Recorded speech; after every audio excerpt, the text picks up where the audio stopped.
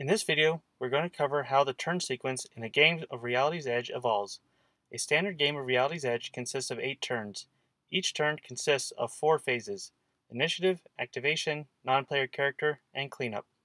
At the beginning of each turn, both players will roll a 10-sided die with any specific scenario modifiers tacked onto the result.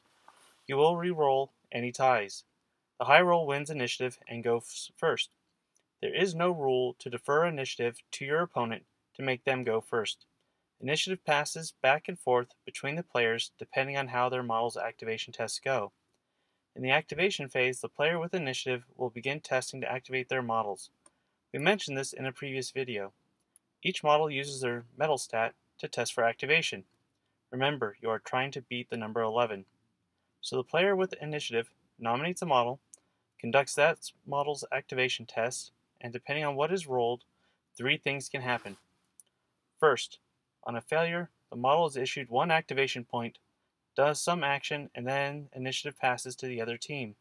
Second, on a success, the model gets issued 2 activation points, uses them, and the player can test the next model on their team.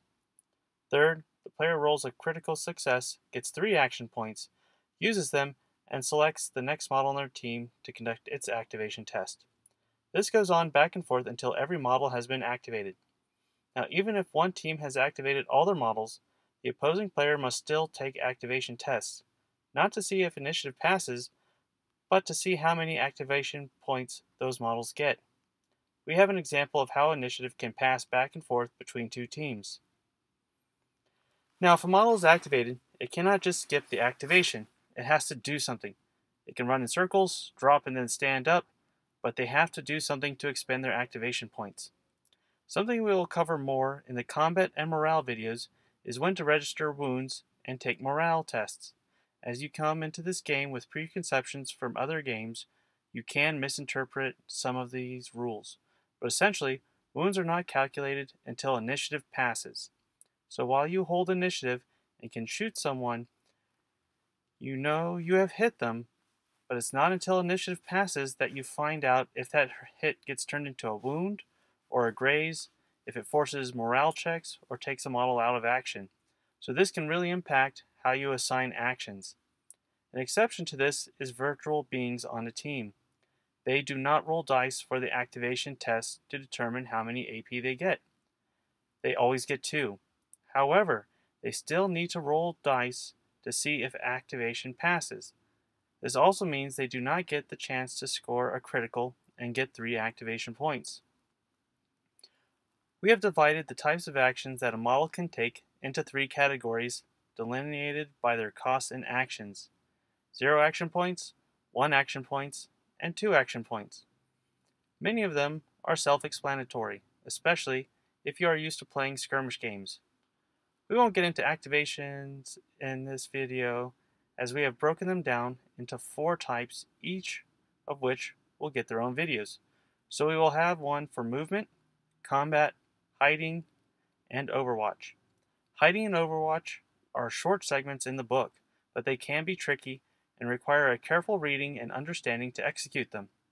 Remember, preconceptions of how other games work do not carry over to Reality's Edge. I have not included apps or applications to use the full terms, which are the hacking actions that a model can take, as they will get their own video, and there are a lot of applications. The third phase is the non-player character phase, which will get in its own video, as it is a very involved phase, if the scenario you're playing in fact has them. Not all scenarios have non-player characters in them.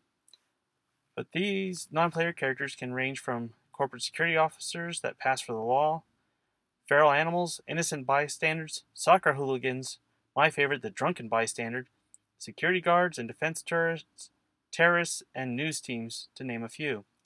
This is probably the most interesting thing about Reality's Edge, because your gang has to complete its mission while the rest of the world goes about its day, and that world can get in the way and doesn't care about them.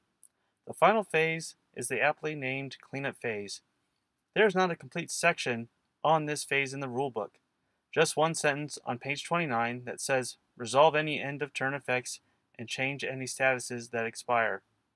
Now that we understand the turn sequence, we'll go into part 4, where we talk about the different move actions.